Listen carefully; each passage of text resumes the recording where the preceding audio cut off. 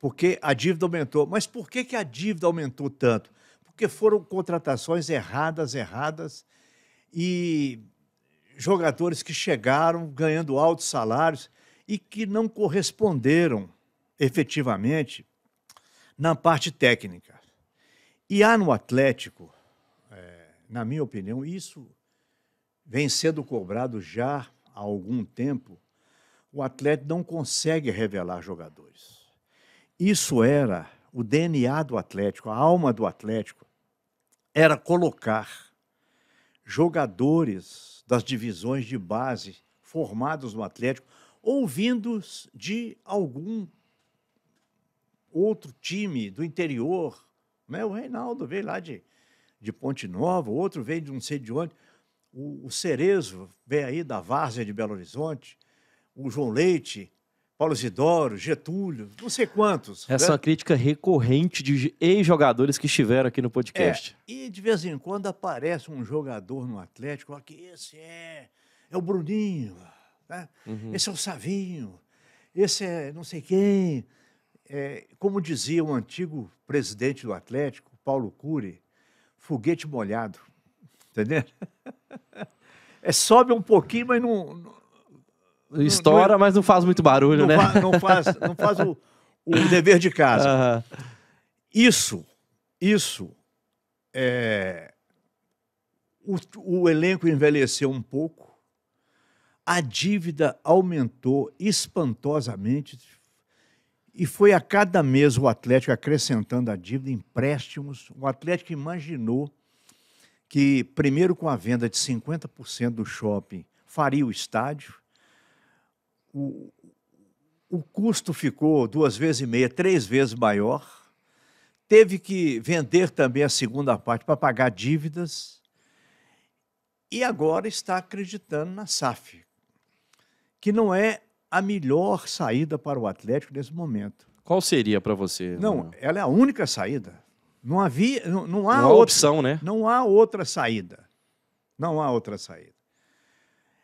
Faltou um pouco de comunicação, o Atlético explicar melhor as coisas, muito na correria de chamar conselheiro para votar na última hora.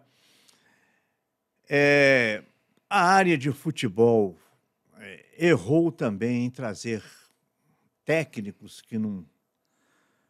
Não estou falando só da atual administração do Atlético, mas já vem de algum tempo de trazer Dudamel, de trazer não sei quem, né? O Atlético perdeu a essência de time de futebol, de ser celeiro de craques. Eu me lembro de uma seleção que o Tele Santana fez para disputar o Mundialito de 1980. O Uruguai estava fazendo 50 anos da primeira Copa do Mundo. Então fez um torneio internacional e foi a seleção brasileira. É o começo da participação do Tele na seleção brasileira. Ali tinha, da seleção brasileira, do Atlético, tinha João Leite, Paulo Isidoro, Getúlio, Cerezo, não sei quem. O Atlético foi base da seleção. Foi base na década de 80, ao lado do Flamengo, né? Foi, depois o Atlético tinha esse lado. E o jogador vindo da base, ele tem um outro espírito. A identificação maior. A identificação do time, né?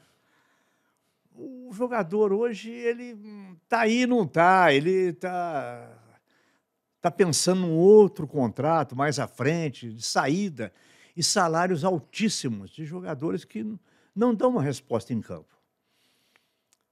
A diretoria agora, que talvez esteja entrando num processo de entendimento com a SAF, ela tem que repensar tudo isso, essas divisões de base, tem que sempre trazer alguém de fora para fazer isso, para fazer aquilo. Antigamente, a solução era muito caseira.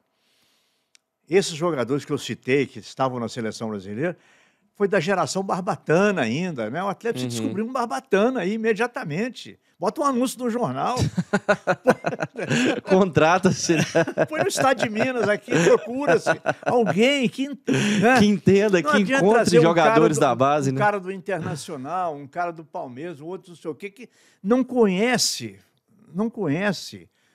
a tradição do clube. E ficam, às vezes, lançando jogadores precipitadamente, sem condição, sem preparação. Um dia desse eu vi um jogador, se não me engano, o nome dele é Isaac, foi colocado em campo. Sim.